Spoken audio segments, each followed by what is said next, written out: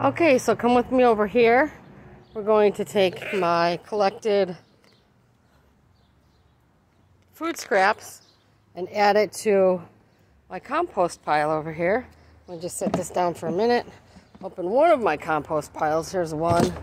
I got another one over here and a third one back there. But for now, we're just going to add our collected vegetable scraps. And don't forget, right there, very important, your used paper towels. Not the ones that have strange contaminants or toxins or sprays on them. But I literally clean my cupboards with everything with vinegar, straight vinegar. So after I clean, cut up my vegetables, I use paper towels with vinegar to clean my cupboards, and then I throw them also in my compost pile. The paper towels, the wet vinegared paper towels slathered with like leftover vegetables is great for your compost too. So don't forget those.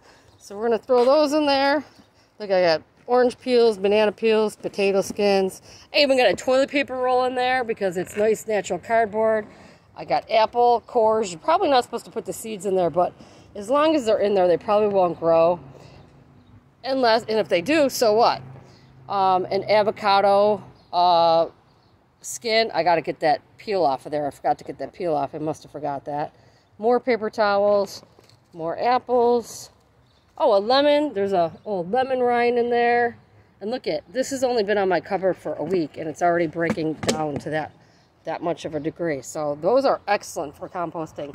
And also, if you want to take a walk over here to my other side of my garden, oh, here's some things, lovely things growing. Cucumbers, various different lettuces and kale and stuff like that.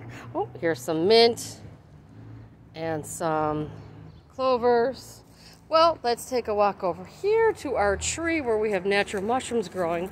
And I am going to add these mushrooms to my compost because they are well past their time. You see they grow from rotting trees. And this is just natural. I didn't plant this at all. This is just naturally growing from my tree. But I'm going to take this off and add it to my compost. And the reason why I'm going to do that is because I was too afraid to eat these mushrooms, even when they were fresh and newly growing, because I didn't know if they were poisonous or not. So I've had to do my research on that. And I've since found out that they are edible. I think they're saddle mushrooms or something like that. Just trying to bang these off of here. But to add them to the compost, at least make them useful for something, right? But until I did my research and knew for sure, wow, this is really hard getting this off the tree. Wow, I can't get this off of here. Holy smokes, look at that. Okay, well, this is going to go in my compost pile. I'm going to get the rest of that off there with my other hand. And I'll try to, wow, I got it. That is one huge mushroom. And that would be nice to eat once I know it's safe to eat. But since I don't know, it's going to go in the compost pile. I know there was more mushrooms over here, but they have since disappeared.